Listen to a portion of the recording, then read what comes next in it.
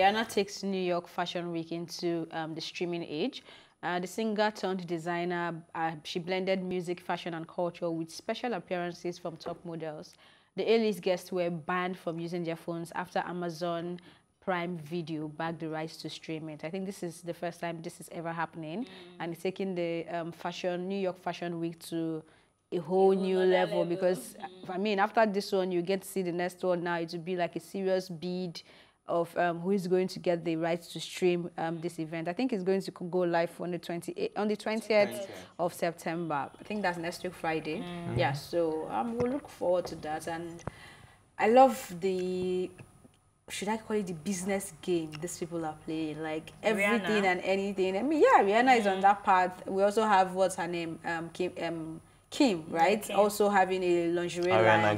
Ariana Grande. Like, they are just using their influence to build an empire, and it's awesome. I like Rihanna because she understands that you can't do two things at the same time. So she, at a point, she's focusing on this, and then the next moment she's focusing on the other thing. And it's not as if she's totally dropping that one. She comes back to it, and I like the way she's all about it, and she's giving us new things, and I'm really impressed. Ife, what do you have to say on this? Okay, so about this, I like Rihanna's creativity.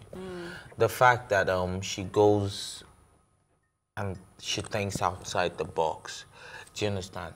Now, Amazon got the right to stream this live on their platform, and even everyone that was there, they said they pulled their phones in a sealed bag, and some of them are even grateful for it because they said it was an iconic show, because it took them back to the traditional fashion catwalk shows. Do you understand? Because she actually focused, and one thing I really admire about Rihanna is that she's not focusing on the slim size model, plus size model. She's not focused on whether you're pregnant, whether you have stretch marks, whether you have this, whether you're short, whether you're tall. She puts everyone together, does a lingerie line, and makes sure that everyone is on point, everyone is being carried along. Now, that is something that is so beautiful, because they said that Victoria's Secret has been going through a lot of backlash because they don't do a lot of fashion shows and stuff like that. But Rihanna, with her line, she's been able, with Fenty, she's been able to cut across all boards and try to make something iconic.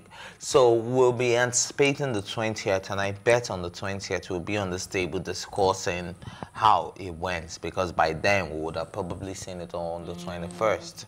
You understand? Okay, on the 21st is a Saturday, so we won't be here. Definitely. I'm sure it will be a great show. I really can't wait to watch it. And then if you see the age where she's going now, she's taking it to another level, because social media, technology, and the social space, the technological space is the future.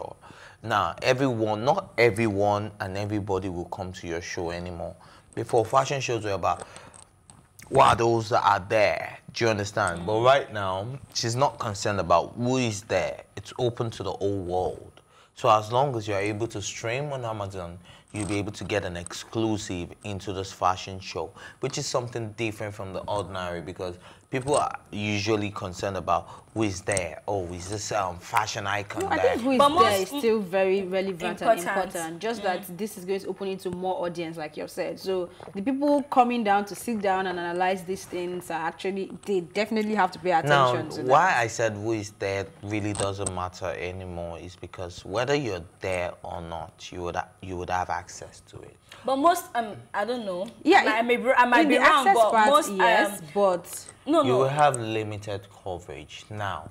Amazon. Okay, you might be talking about limited coverage. Yes. But I was going to say that most runway shows, at the end of the day, you get to watch it later. Yeah, but you probably watch 10 minutes of a 2-hour show. 2-hour show, not all the time. No, not all the time. But I'm saying, are you actually going to watch a 2 hours runway show. Do you understand? No, like, if you can actually sit down to stream it 2 hours, then when it's available on a fashion show, you also watch it. Yeah, I mean, people watch. I was going to. I actually get your watch. point though, because it's a case of this event is now very open to a wide number of people, and if you're ready to watch it, you watch it. But all I'm saying is, it doesn't take away the element that comes with the caliber of people you have gathered there. In this little one they have, you heard when they talk about the A-list. Shouldn't people. have even been about who is there and who is not. No, it is because it is business. And at the end of the day, you're selling your market to those that can take it to where it's supposed to be sold. But fashion so is not supposed to be programmed to a certain sect of people. It's supposed to be for everybody. So I'm supposed to have access to the new fashion and not just there are some certain fashion. If you can buy it, fashion is categorized, right? So there are some type of fashion that is not for you. It's just not for you, right? And there are some that is not for me, right? Because there are some things that you see on that runway. Everything looks good on me. Don't worry, you can tell everything looks good.